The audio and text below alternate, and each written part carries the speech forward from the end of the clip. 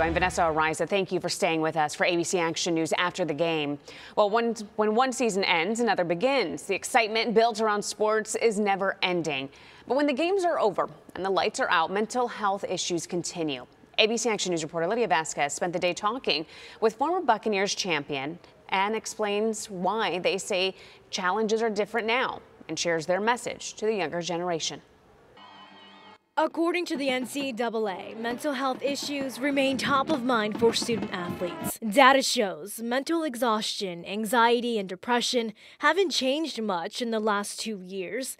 And while stress is not unique to athletes, the pressure to perform can be a heavy burden to carry. The pressures are from parents, the pressures are from your coaches, the pressures are from the other peers with your social media.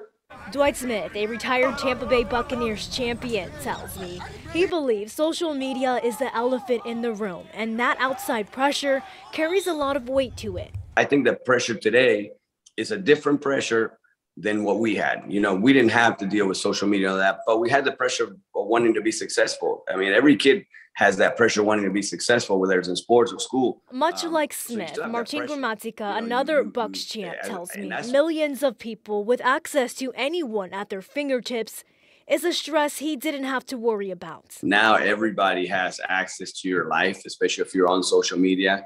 They have access to what you're doing, and the attacks are a lot easier. Mental health, it's a topic being discussed more often on a national scale. Then once I came out here, I was like, no, mental is not there, so I just need to let the girls do it and focus on myself.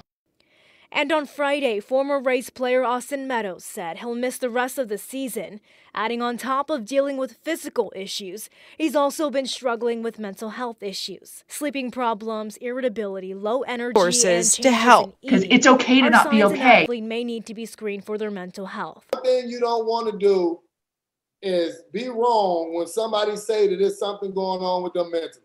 Smith harps on the importance of having a strong support system and surrounding yourself with people who understand you. And Gramatica tells me to get there, you have to be somewhat vulnerable. I just tell them, you know, be open with your parents, be open with your coaches, be open with your family, but also ignore all those comments. September is National Suicide Prevention Awareness Month. If you or someone you know is struggling, call or text 988. In Tampa, Lydia Vasquez, ABC Action News.